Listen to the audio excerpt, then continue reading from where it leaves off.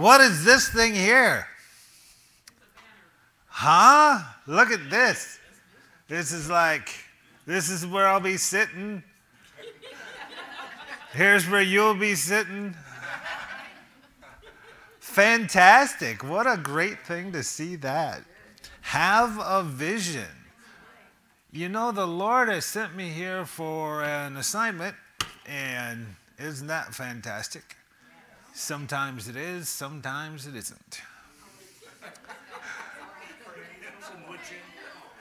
Has the Lord ever told you, hey, why don't you do this? And you're like, say again, Lord? You didn't really mean that, did you? You mean it was my fault? Really? You mean I have to repent? No. Yes. I brought notes, man. I can go for days. We were here in February, and we did go for days. And I just thank you for that time. That was the first time we had presented 3 Degrees Ministries. I've been involved in ministries for quite a while now. 2000, I brought my wife is with me, my beautiful Pam. Maybe she can minister in song here a little bit later. I do appreciate Pastor Tommy and Lynette's fellowship and friendship over almost 20 years. We met in the early 2000s, and you know, Tommy and I were moving, Pastor Tommy and I were working for a moving company. And he was a little bit bigger, a little bit stronger than I was. And we had to move this huge television set up 4 flights of stairs, and we got 3 floors up, and I was on the bottom. And I said, okay, this is not going to work. He's got to get on the bottom because he's bigger than I am, and if it falls on him, it's not going to hurt him as much as it's going to hurt me. So I said, why don't you get down here and I'll pull and you push, and he did, and we did, and I think that was our bonding moment. It was from then on. We were like, we have something to do with one another. Well, you know, Pam and I love them, and I know they love us. And one of the reasons in ministry or in anything that you decide to do, why it may not work out, is because you haven't built a team in order to do what you're going to do. Now, I said in the early 2000s, we helped, Pam and I were part of the charter leadership class of Heritage of Faith Christian Center, Brother Jerry's church. We helped launch the church. I was going to be in the ushers group because that's where the action was, and the Lord told me, you're in the wrong group.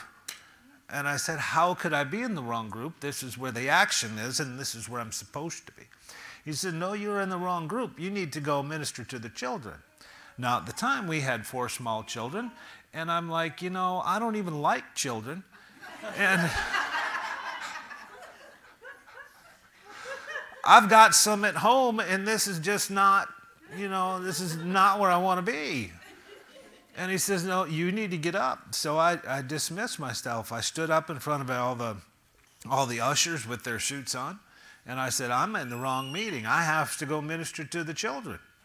And knew nothing about children's ministry, but learned how to love people, and the purpose for which I was called was found in ministering to those small children. And it was 1st through 3rd graders. It turned out to be, you know, fun. I did that for 2 years until the Lord said, go to prison. And I couldn't figure out what prison had to do with children. He said nothing. But one of those, what was fun is one of those children is a member of the Texas Tech basketball team, and now they're in the Final Four. And that's kind of neat to, follow his career. He's 6'9", 270 pounds now. But, back then I could pick him up and move him around. But you know what? He didn't make it to the Final Four by himself. There was a team that was with him. And when we start out to do something, I think we fail to build a team or to build this sufficient network it's going to take in order to accomplish what the Lord is calling us to do. It's almost as if we see this and then we want to step out and start doing it, when there is a huge amount of work that needs to go into character development so that when you get there, you're able to handle it. So if we start, let's turn to Romans chapter 12. I'm going to read very familiar verses here. Romans chapter 12. Father God, we just come to you and we just thank you for your word. We thank you for your presence in our lives and what you have done this far. And we expect great things. We expect you to pierce our heart and help us mature and develop in you, that we come to the fullness of the knowledge and the understanding of what you have for us, that we can be a blessing as well as be blessed. In Jesus' name, amen.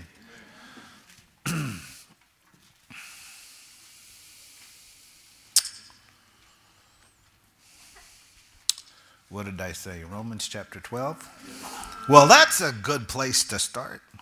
I don't want to be in the Amplified Bible, though. Let's go to the... I love electronic Bibles. Am I doing that? Oh, my gosh. That must mean I'm hot. I know one thing, my wife is. She's the reason we don't have a snowblower. When it snows outside, I just say, honey, go walk around in the driveway. Melt all this stuff. Romans chapter 12, very seriously now. Verse 1, I beseech you therefore, brethren, by the mercies of God, that you present your bodies, which you have done.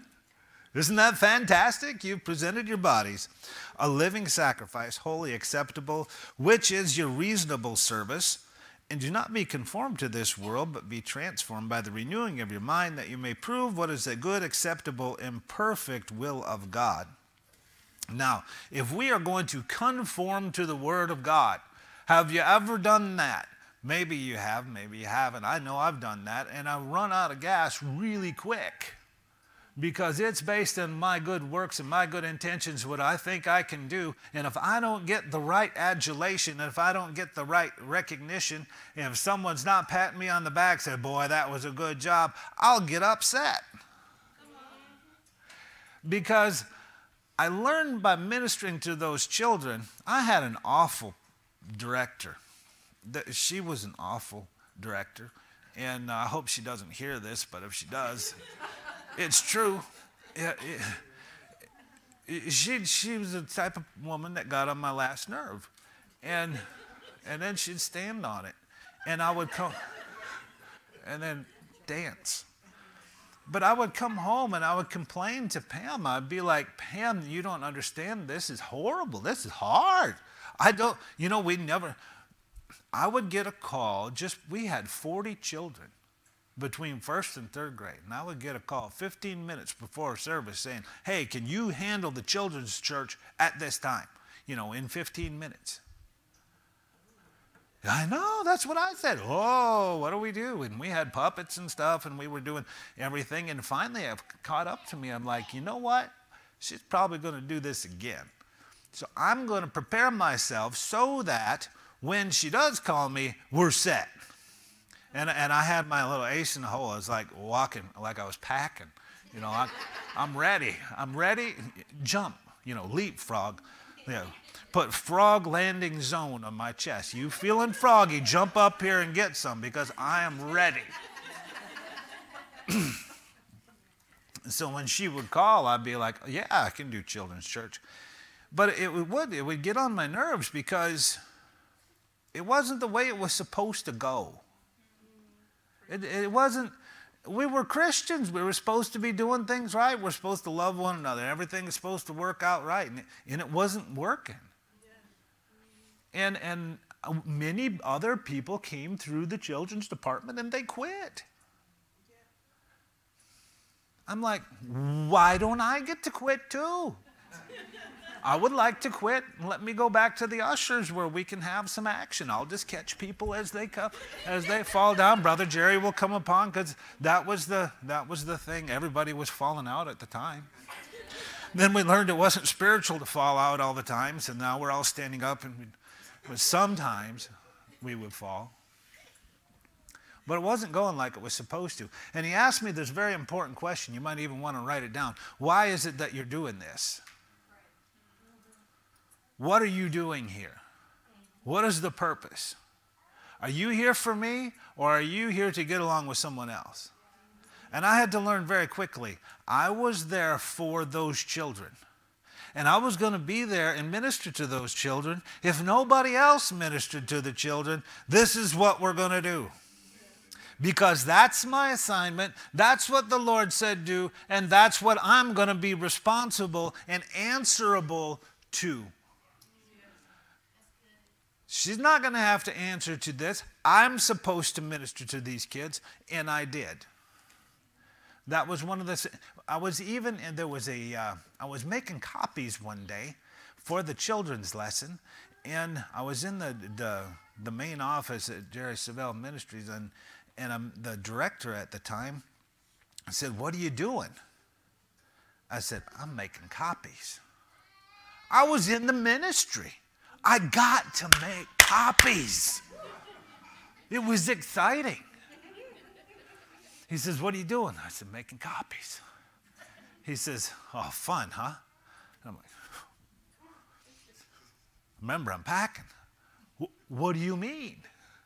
He's like, "That's not a very important thing to do." I said, "You don't understand. I get to do this. I get to be a part of these kids' lives. This is what I get to do. This is my assignment. I don't have but one assignment, and I get to make copies, and this is it." And brother, I made copies. They probably had to order more paper after all the copies I made. But everybody had a copy of their lesson and an extra one, because that was my assignment. Well, what's your assignment? See, God doesn't care.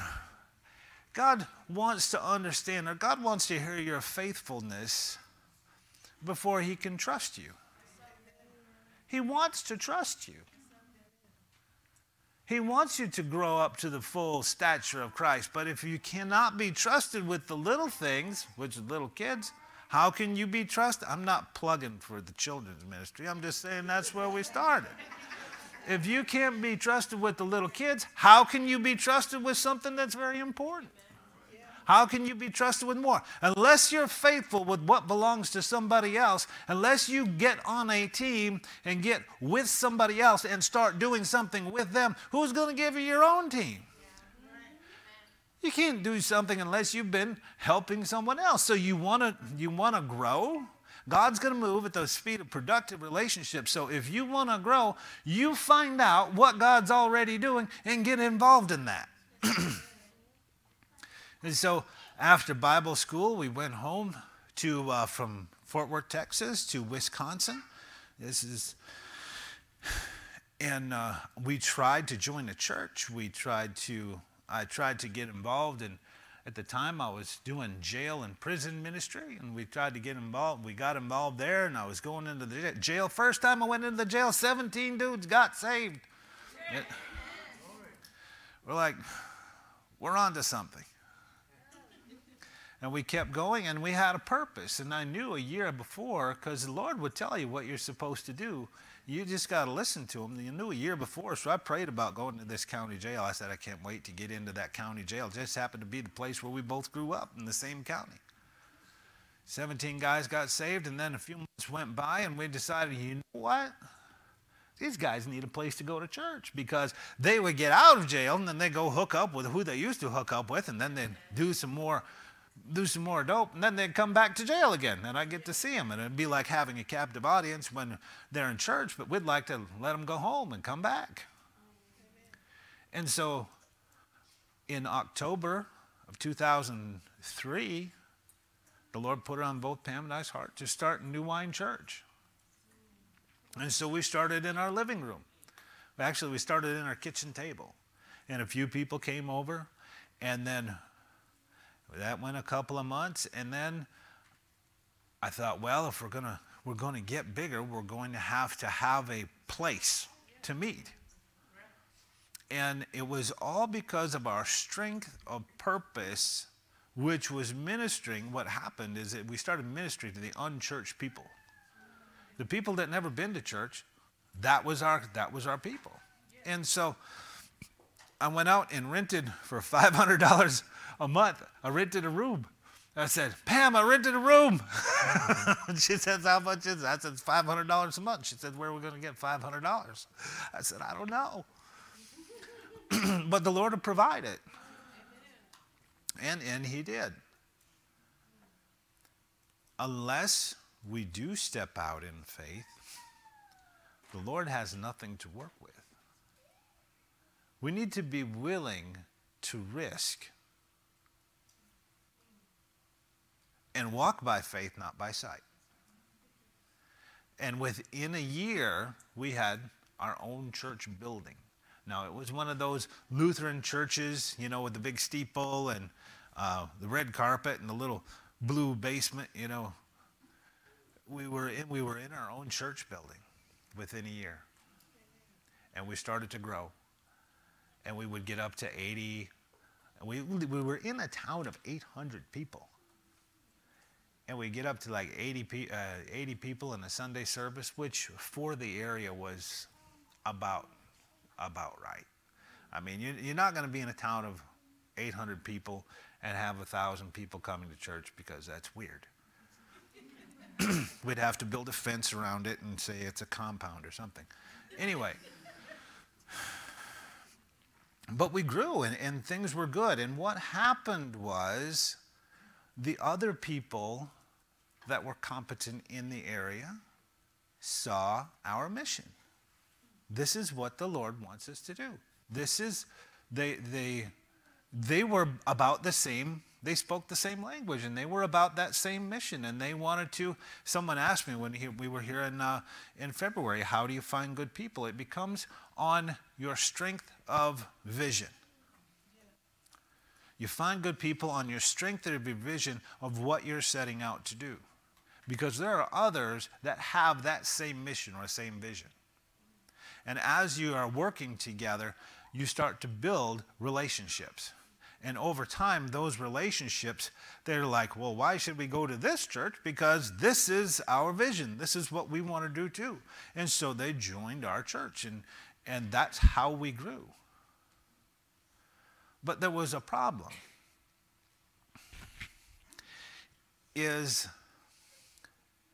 I didn't have the character or the development to handle what was happening. And so we've started 3 Degrees Ministries, and this is a big reason why, is because in the beginning, everything looked great. People were coming to church, but you know, people bring problems to church. People have agendas and ideas and how things should be done, and if it does not done that way, well, sometimes they leave. But so in the beginning, it starts out right. But if you're just 3 degrees off, eventually, you're going to end up somewhere you never intended to be. And so we need a team that will help us make all these corrections. This is why the Bible says people that love correction are smart, because it's true. It's a good book. That's what it says. And we keep making these corrections on the way to a destination. And the leader's job is to set the course of the destination. This is where we're going. Now, if I'm looking straight out and what's supposed to happen, if we get off course, if I see anything over here, then I'm going to know that's not right. And we need to bring it back in line. And so the leader's job, whether you're leading the children's ministry, whether you're leading the ushers, whether you're leading the whole church, The leader's job is to set that course. The team's job is to provide, you could say, the propulsion in order to get it done. So it's not his job to do everything. It's his job to make sure everything gets done. It's his job to make sure that we are going to reach our destination. That this is why we were sent. So when we started New Wine Church, our destination was to minister to the unchurched people, which there happened to be all kinds of them. And so there was no shortage of people. They come from everywhere. We had more felonies than anything in there. I mean, we would scare people. The normal people would try and come and we'd scare them off. I've heard people complain about growing a church and how hard it is, and their area is the hardest one. Like, we had a sex offender living in our church building. Yeah, grow a church there.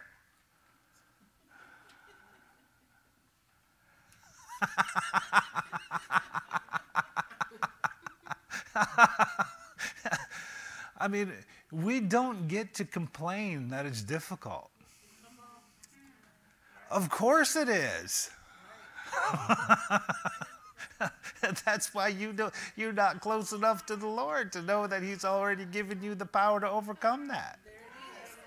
If you want to pay more attention to your distraction than what the Lord's told you to do, knock yourself out. But he's not interested in it. It's hard. You think he's surprised? Oh, they're hard. He's not surprised. It's supposed to be. The only reason that we criticize others, we condemn others, or we complain about things is because we are not close enough to the Lord. That's it. Because the Lord knows where you're at. And if he doesn't know where you're at, you better let him know. He knows where you are. He knows what's going on. If someone's getting on your nerve, he knows. He knows what they're like when they go home. My Bible just shut off. It's like I give up. So we don't get the right to criticize, to condemn, to complain. We get the right to worship God and know that he has sent us here for a purpose in this calling. And he has sent us here because good people are going to show up in order to accomplish this vision, because this vision is not mine, it's his. Now, when you can say that, you can rest. But if it's your vision and it's, we're going to do this, well, that's a horse of a different color. You can work hard and let the Holy Spirit rest. Or you can allow the Holy Spirit to work hard and you rest. We labor to enter rest. We labor to enter his rest. And so when we have the thought, oh, this is difficult, that is the point where we labor to enter his rest. We know that this is difficult. However, Lord, you have not brought us this far to let us fall. So we are going to see this through. You will come through. I walk by faith and not by sight, and I can't wait to see how you make this come to pass. Because it doesn't look good from here. So what finally happened here with New Wine Church, we were growing and things were good, but it outgrew my understanding, and I searched for people to mentor me, and I tried to understand leadership, but it was to no avail. It's almost like it was too late, and so it fell apart. We went from 80 on a regular service, plenty of money coming in, to 20 or less. And then people would say stuff about us that wasn't true. And they were Christians.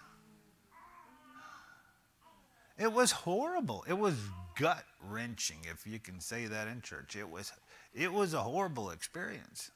It tore us up. And so the Lord sent me back to work. And he found, he still knows where you are even when your guts are being ripped out. And he sent me to work with a Christian car dealer. and I started to sell cars. And for 3 years, I sold cars. And our whole life started to stabilize, because you get too far in the ministry and sometimes you can get unstable. And our life stabilized, and things were pretty good, and we had money again, and we were smiling at one another, and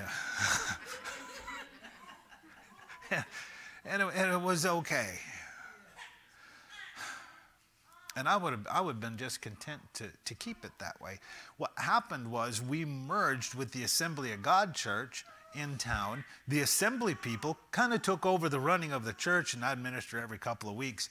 But they did the heavy lifting, and we were good. The Lord knows where we're at. That went on 3 years, and then the Lord said, "You know what? I would like you to go back to work." I said, "What does that mean?" He says, "Go to Cambridge." Cambridge, Minnesota is a town 35 miles from where we lived. He says, "Go to Cambridge." And I knew of a recovery ministry in Cambridge, but thought it was fine. I didn't think anything of it. Have you ever had the Lord tell you to do something and you blow him off? And you just wait. You're like, maybe you'll forget about that.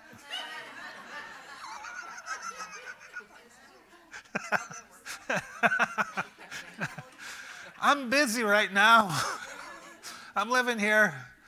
But actually, it worked out to where I was laid off. They sold the company, the car company, and I was laid off. And finally, after a couple of months, I was obedient, and I went up to Cambridge and drove up, parked, and I didn't even know where the place was. I had to Google where it was. And parked, and a woman was coming across the yard, and I got out of my car, and I said, "Hey, what's going on?" They said, "Oh, we need a preacher and a teacher." I'm like, "I think I can help." And so she was pretty skeptical, but she brought me inside, and in the church, and there was 8 guys laying on couches, literally, like laying on couches watching a video. That was their curriculum. And I stood up and I started talking to them. In 5 minutes, she stopped me. She goes, "Okay, that's enough. Can you come back, so and so?" And I met with the previous pastor, and he's like, "Yeah, I've got to take care of some things, and it'll just be like 3 months, and then you can go on your way, but just help me out." I'm like, 3 months? I can do that. I can. Well, it's been 5 years now.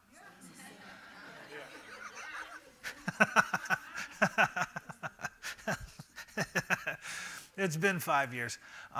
What he didn't tell me was that he was having inappropriate relations with the clients at it's a recovery home. We have 3 homes. We can house 24 people. 1 house for women, up to 9 women, sometimes 10 if they're desperate, and about 15 guys, and we help them recover their lives and get them back to work and back on their feet. And that's the ministry. But he was having relations with some of the women. And then they had embezzled. Isn't that what you call it when you inappropriately spend money? They had they had misappropriated a whole lot of money, like $80,000, and owed the county money, owed several counties money, owed the IRS money. And the Lord was saying, when you want a ministry opportunity, this is not what you're usually looking for. So let's find something with a horrible reputation and deep in debt. I talked to a friend of mine, and he's a businessman. He's like, "I think the Lord's in this. I think you should do it." I'm like, "Really?" I went and talked to one of the local pastors who kind of knew what was going on in the recovery scene, and he kind of opened my eyes to what was happening. And nobody would touch this stuff with a 10-foot pole. It is not. It would have been 10 times easier to shut down the ministry walk away from the debt and start something brand new. We didn't create the debt. I didn't sleep with anybody else. I didn't misuse money. My wife's like, you better not.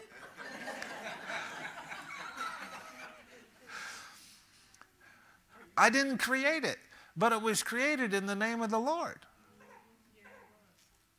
Now, if we walk away, we're going to make him look bad. So I said, and a couple of other people said, we have a team. We'll do this. In fact, that minister, like a ministry association got together, and they brought Pam and me over, mostly me, to their house, and they're trying to tell us to shut this thing down because it's an abomination, really. It was. It was an abomination to the community. There was really nothing godly happening, and they just wanted to shoot it. And I had to tell them, I'm not even Catholic. I had to tell them, the Lord didn't bring me here to fail. And so, if you're not going to help me, hide and watch. And I was mentioned just a little bit ago, I was mentioning to Pam, it was like 3 or 4 months ago, I'm like, yeah, it took them a long time for them to warm up to me in that community, as part of a ministry. She said, well, you did tell them to hide and watch. But I heard Jerry Savelle say that. And I thought, yeah, hide and watch. See, I had already been through a battle with New Wine Church. I had already fought this fight. I had already seen this game before. So walking into this was nothing. Walking into this was, okay, this is a chance where I get to prove or demonstrate the will of God. So the first couple years, it was hard. The first couple years, they called us names. The first couple years, nobody wanted anything to do with us. But one Baptist man came and started helping me. I would teach 9 to noon, Tuesday through Friday. I taught every class all the time because we were an abomination, the ministry was. But this guy, he says, I think you're all right. The Lord's led me here. And he started helping. Then another person started helping, and we, over about 3.5 years, changed the perception of the community. When other people, listen, when others felt safe about what we were doing, they wanted to get on board. And so then they started getting on board.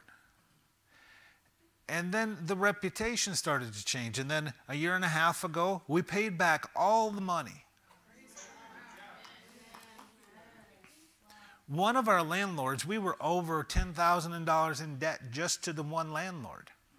But we paid back all the money. See, we can stand.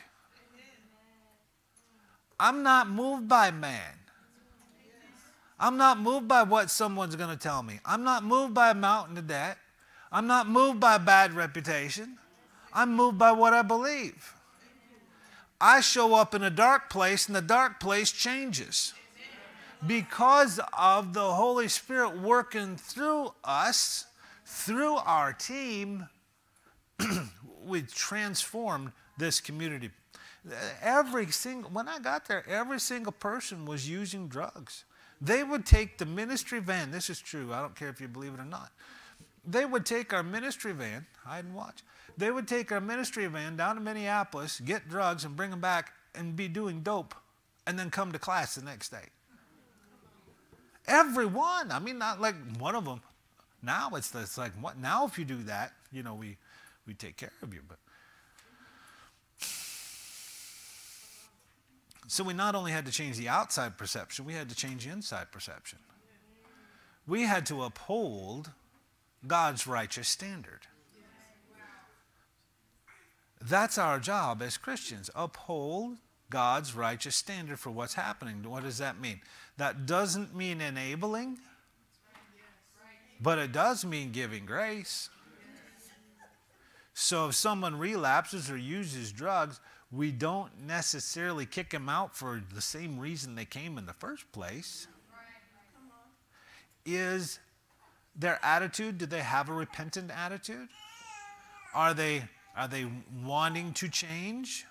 If they don't want to change, if someone is not willing to face reality, they can't change. They cannot grow. And sometimes the reality is, and I help them with this, and I say, you were a horrible, horrible mother. You were a horrible father. That is not right. It's not condemning. It is the truth. And until we come to the realization of the truth, see, we want to renew our mind.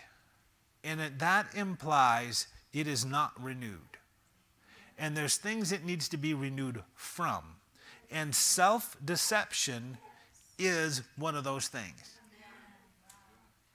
When I first started becoming really serious with God, I believed I was cursed. I grew up in addiction. My dad was a drug addict, alcoholic. My mother abused drugs, alcohol. My other side of the family, they were very poor. And so I believed growing up, because sometimes you'll believe things because of what others have put in you, not necessarily that's who you are. And so if you don't see another way out, you'll take that on as truth. So if you have a father with an anger problem, he always has an anger problem, and he demonstrates or models anger to you, that's what you'll say, well, this is the way we do, and we act angry. Whatever the modeling is that we see most often is the modeling we're going to present, because we don't know any better. So I thought I was poor. I thought I was poor. I thought I was cursed. I was always going to be that way. You ever know those people that when they're just about to get to succeed and then something happens and they drop back? And it just happens over and over again? What is going on there? They've had modeling, and there's a story that's being told, and every time you get to the ceiling, your self-limiting beliefs push you back down. And that's self-deception. Does this make sense? You get so far, and then you say, oh, that's it. And it's much easier, I'm helping somebody. It's much easier to say, I'm black. That's why I didn't get the opportunity. Than it is to say, I'm a child of God. I don't care what color I am. That has nothing to do with it. I have a covenant with Almighty God, and if He has to build an entire plant here just so I can have a job, that's what's going to happen. I know Him in whom I have believed, and I know I have opportunity. But opportunity, like I said, with River City Recovery Ministries, is a recovery ministry. It may come dressed as a pig. You got to put a lot of lipstick on it to change it. It may come dressed as work. We want our opportunities to come looking like opportunities. Right? It's supposed to be, we want the prettiest girl for the prom date. I mean, she's supposed to be all done up by the time she reaches us. That's not what happens. Shut off again. This thing's got to stay on. Every single person that's on our staff at River City, I've had to train them. One girl is a couple years sober. She's on our staff. She has a paid position, and she deals with mostly the women. But she used to use heroin. She used heroin in our program. But she had to come to a point of honesty where I can't do this. She had a young child. Now she's married, has another little baby, and they're doing very well. But we had to train her The other woman that's on our staff had a 20-year using drug career, at least 20 years. Nuttier than a fruitcake when she came. Thought everything was funny. Sometimes people will use humor as a defense. Sometimes people will use aggression as a defense so that you don't get to know them. And that's what she would do. She would be not lashing out, but like, hey, how are you? You know, and if I can just put everything on you, then I don't have to be accountable. Well, that wasn't going to work. So like 20 months later, she is a part of our staff, and she's the admissions director. She talks to people. She thought she had to go to school and everything, and I'm like, look, you can spot stuff. When someone calls and wants to come into our program, you have enough understanding of what they're going to say to sort through the, what do you call it, minutia? What's the good? The baloney stuff. You can sort through the... There's another word that starts with B.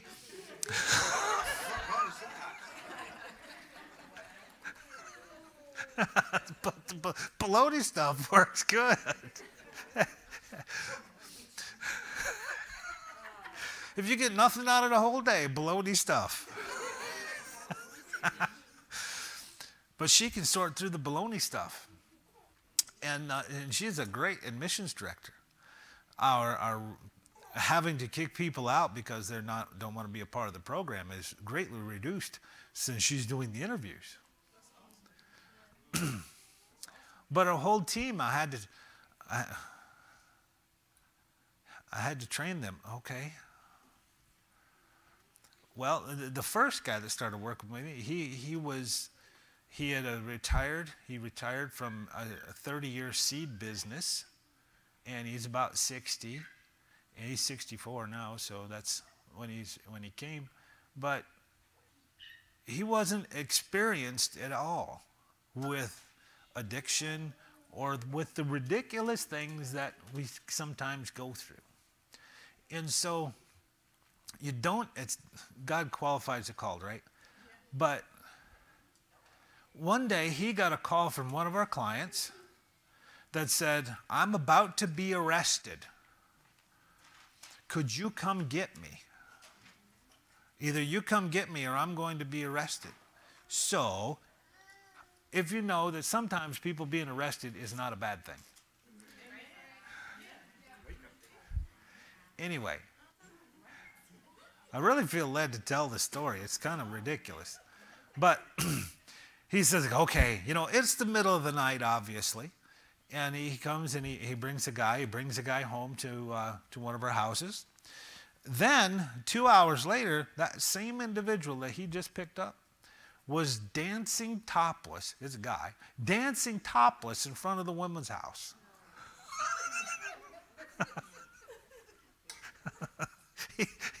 Lorenz says, I should have let him get arrested.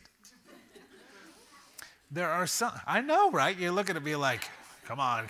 Did you just say, yes. Just a couple of months ago, we had a guy that was on some medication, and probably a little too much medication, and he borrowed our ministry van and ended up 100 miles off course and crashed it. Yeah, he was off more than 3 degrees. He crashed the ministry van, and it's totaled.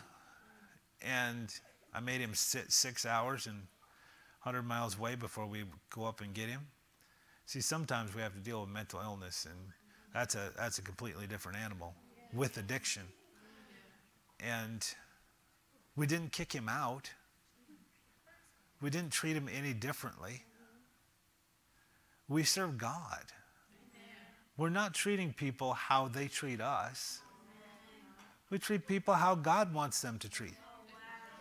We uphold God's righteous standard. So he was obviously embarrassed of what happened, and he appreciated the grace. And you know what? A couple of weeks later, he had quite a transformation to where now he's going to be able to move on and live without this mess that was going on in his mind. We're here to uphold God's righteous standard, to demonstrate, to prove what is the acceptable, perfect will of God. That's what you're sent to do, out into the world. So what is your purpose? What has God called you to do? See, the way this church grows is you. What is your strength of purpose? Who are you involved with? Who are you helping? We are blessed to be a blessing. It's not what someone can give to you, but how much can you give? As you're giving, the Lord meets your needs. He meets your wants. As you're giving. If you're tight, you've not given the Lord anything to work with. So today, River City Recovery Ministries is well. It's healthy. We still have ridiculous things happen because that's who we invite into our lives. But we uphold this standard so then they transform. They don't conform. We don't make them do anything. I have 2 rules. Don't sleep with one another and don't use drugs or alcohol. That's my rules. If you can do that, I think we can get through everything else. And there's others that come in and say, well, you know, there should be more rules. You enforce them. How are you going to make somebody not think? You can't. God doesn't do us that way. He allows you to do and think exactly what you want to think. It is because of our relationship with Him that we don't think ridiculous things.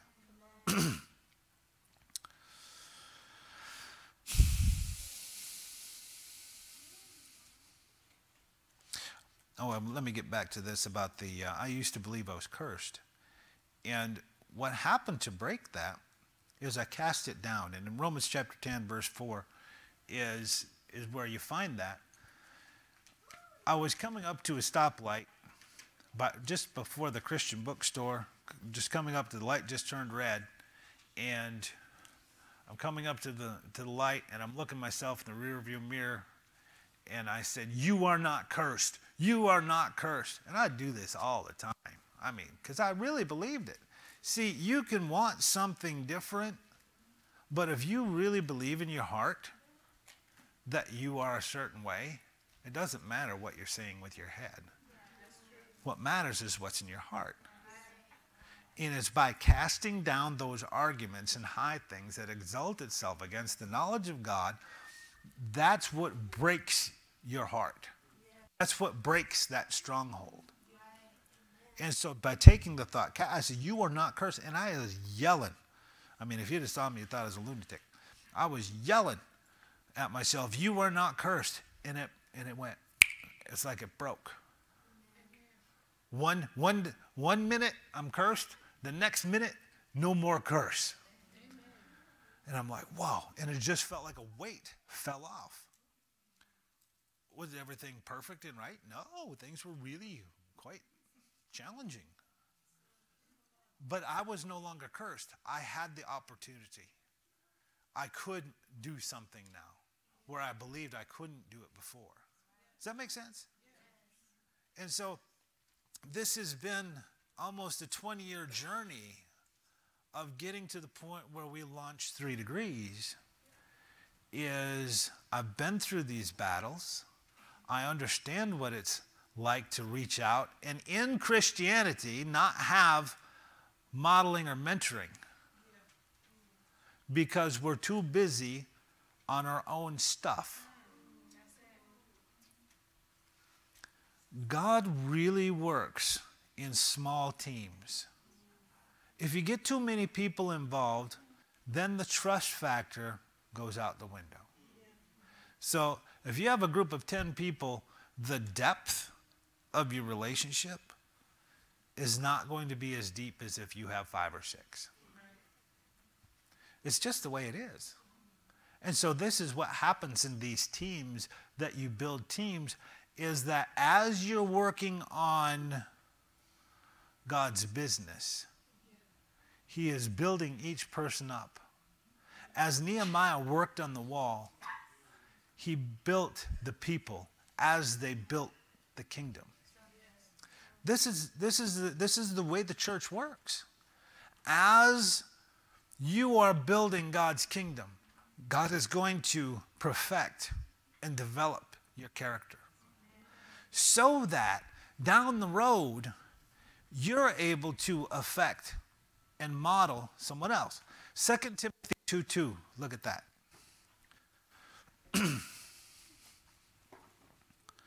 2 Timothy 2:2. God thinks generationally. He's the God of Abraham, Isaac, and Jacob. 2 Timothy 2:2. And these things, well, I'll start at verse 1. You therefore, my son, be strong, this is Paul talking to Timothy, in the grace that is in Christ Jesus. And the things that you now heard from me among many witnesses, commit these things to faithful men, who will be able to teach others also. This is a picture of how modeling and how the biggest thing we do at Recovery, River City Recovery, is model Christianity. And it's normally not when things are good. It's when things go awry. How do you handle life when things are stirred up? Can you maintain your composure? Can you maintain your attitude? Can you maintain yourself when things are bad? Or there's oppression, or when there's, when it's tense. Can you stand? Can you stay? Can you live by what you believe? Or are you going to be moved by what someone says? And so what Paul is saying here, what you've seen in me, you do this. But not only this, this is where I have an issue with someone that talks about, read my book and then you'll be good. Just read my book and then you'll be okay. Not far enough. Read my book on how to teach someone else this. How do you disciple? How does it go beyond you?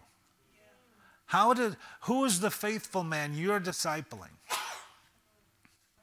Who are the others that you come in contact with that you're discipling? Who are they? I'll guarantee you, you're in contact with somebody. It's not enough. See, you really want to grow the church? Get more people teaching. The more teaching happening, the faster you're going to grow. Because there is something that happens when you go up and we're in communication with one another, and I have to look in your eye and you have to look in my eye, and then we make this connection.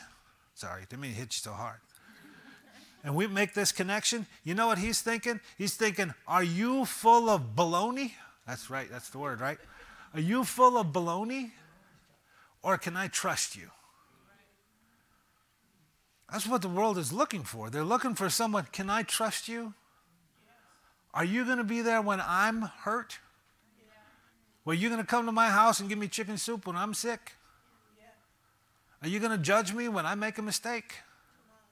There is just something looking eyeball to eyeball that you cannot do over the internet, that you can't do over a book, or you can't do over lectures. You are the church. You are the body. You are the ecclesia. You are the called out ones. That's what you're called out for. So that you're stable, so you know, I know how to fight. I know how to fight Christian fight. I'm good at that now. Because I've gotten whooped. I've been whooped. I'm no whooping no more. Anyone's bringing a can, I'm bringing the can.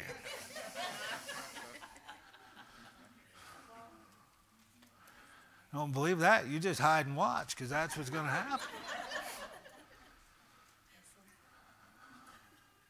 This is what the Lord wants us to do. He wants us to look one another in the eye. You know what? When you can do that, when you can hold someone accountable, And you can hold one another. Doesn't the Bible say, submit therefore one to another? And when we submit one to another, when we make a mistake or when we're off track a little bit, like 3 degrees, when we're off track, and I submit to you and I say, you know what, I got off track here. I missed this. And then you can give me feedback and help me be back on track. Guess what? Know who he can trust the next time he gets off track. And nobody got it all together. Nobody got it all together. It just, nobody got it all together. Because once we reach one level, there's still another one to go. And once you reach another level, there's still another one to go. Until you see, oh, Jesus Christ, there you are. Till that day, you're feeling good about yourself. You think you got this. Go fill up your bathtub.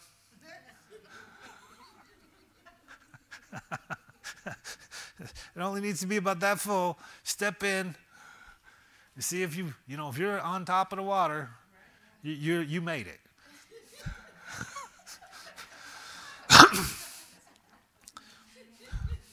Till then,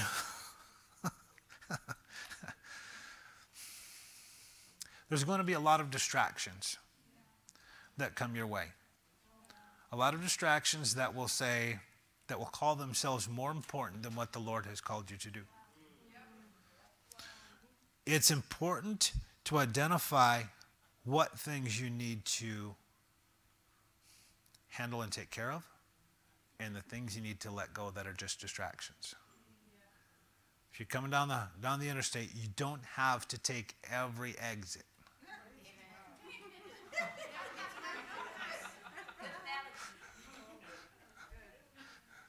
This is an exit, we'll just let that go by.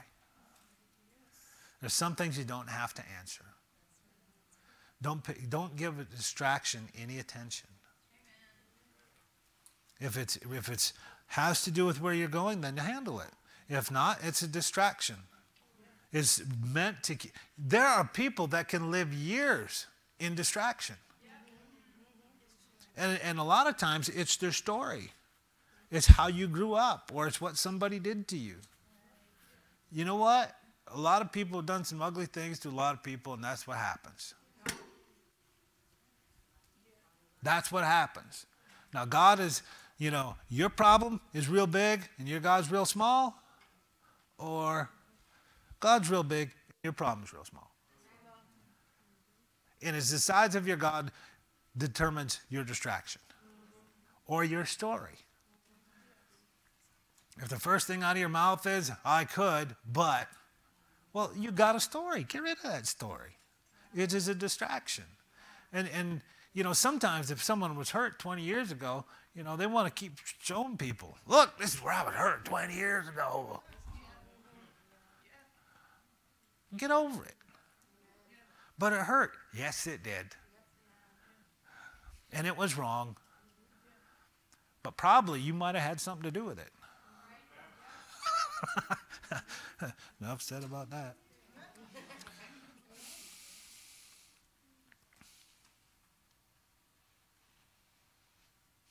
Covered that one, covered that one, covered that one. Here's a good one. We need to grow in depth before we grow in breadth. It's easier to grow in breadth because we don't have to go very deep. But if we're going to master something, here, listen close, this has to do with building teams. If we're going to master something, it's probably going to take about 10,000 hours to master it. Now, there ain't nobody got that much time to master everything. So, many of you have met my partner, Pastor Steve Winters. He is a master at money. He is. He's a master at money. I mean, he's just ridiculous. I marvel at him. He's a knucklehead when it comes from other things, but money. Are you taking this for him? Hi, Steve. Hopefully he quit early. Well, there's some conversations I can't tell you. Anyway, he's a master of money, but he's put all the time into it, right? And so when it comes to fighting and leadership and building teams and interpersonal communications, I put a lot of time in that. I mean, I own the space. I own the space that I walk in. And so I have an anointing or a God-given grace and ability to help others do that. That's what 3 Degrees is about to bring the ministry gifts together because we are a body, bring the ministry gifts together where one's developed and empower or infuse that into other bodies. Does that make sense? Yes. It is the body working together. There's no greater success that I'm ever going to have than to see your success here. I want to be on the ride. Hopefully you want to be on the ride. I want to see this come to pass. And I'm going to commit myself to do everything I can to help you make this come to pass.